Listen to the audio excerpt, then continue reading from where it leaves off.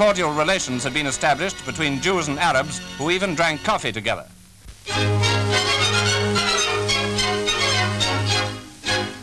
A strange story comes from California, where a bumper crop of barley has attracted the biggest quack of ducks ever seen by an astonished farmer.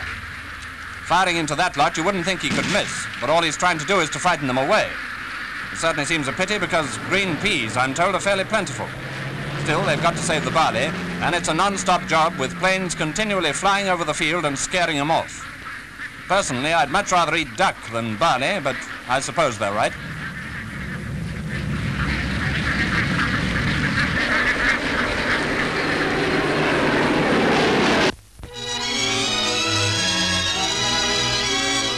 At